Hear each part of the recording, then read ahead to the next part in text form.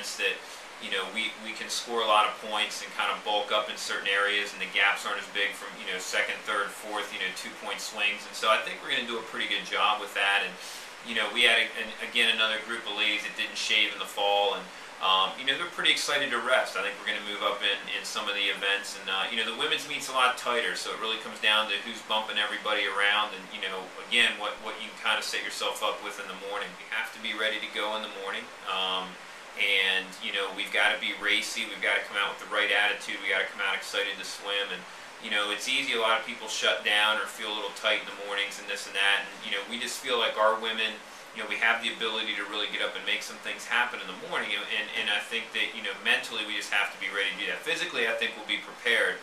Mentally, we have to be willing to come out and just get up and attack things. You know, Coach always says, you know, you have to race hard in the morning to get back at night, and he's 100% right. If you don't go after it and you're not aggressive in the morning, you know, you can hold back all the energy you want for the nighttime swim, but you're not going to be at the nighttime swim if you hold back. So you really just have to go out in the morning, give it everything you got, and then, you know, at night it's just about who's the toughest swimmer in the pool and who can really push to get to the wall first. It's not about times anymore, then it's just about winning. Yeah, I'm definitely nervous.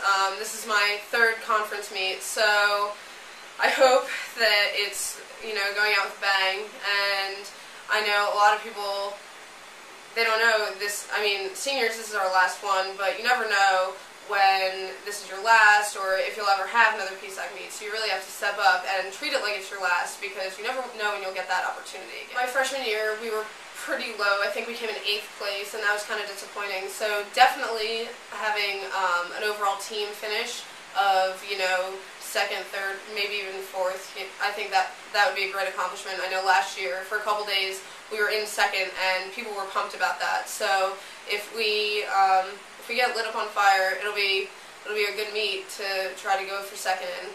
And I think that having a lot of top 8 and console finishes among some of our girls, I mean, there are going to be girls top 8 in all of their events. So having a lot of high finishers, it'll be great. So try to swim hard in the morning to get back at night, and then just race from there. You know, we'd like to place as high as we can. You know, the women's side, anywhere really from 2nd, 3rd down to 7th, 8th is pretty wide open. I mean, it'll be, you know, not separated by a lot of points when it's all said and done. And you know, I think that, you know, we can be right in the mix.